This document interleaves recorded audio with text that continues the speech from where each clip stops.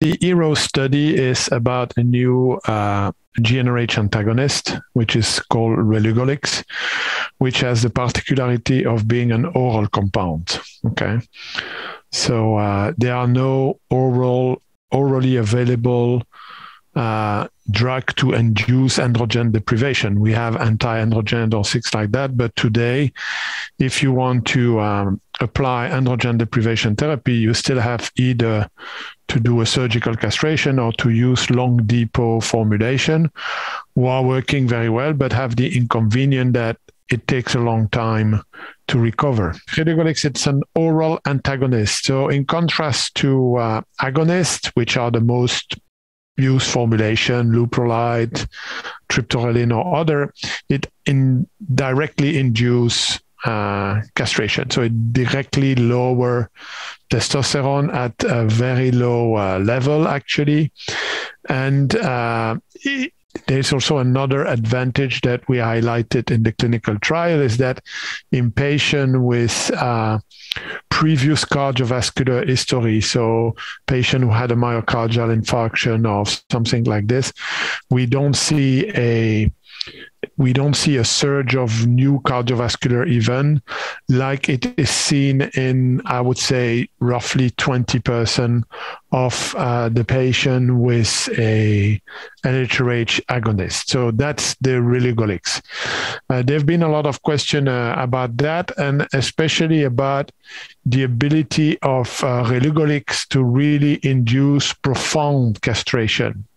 So historically, the definition of castration was to reach a testosterone of less than 50 nanogram per deciliter.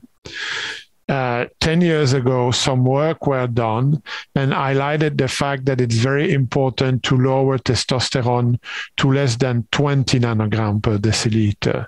So this is called profound castration or optimal castration.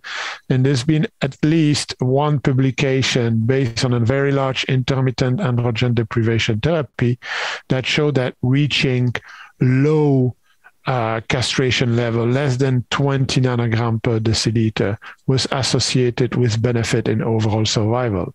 So here we have reviewed the result of the HERO trial in terms of what is the proportion of patients reaching a profound castration defined as a testosterone less than 20 nanogram.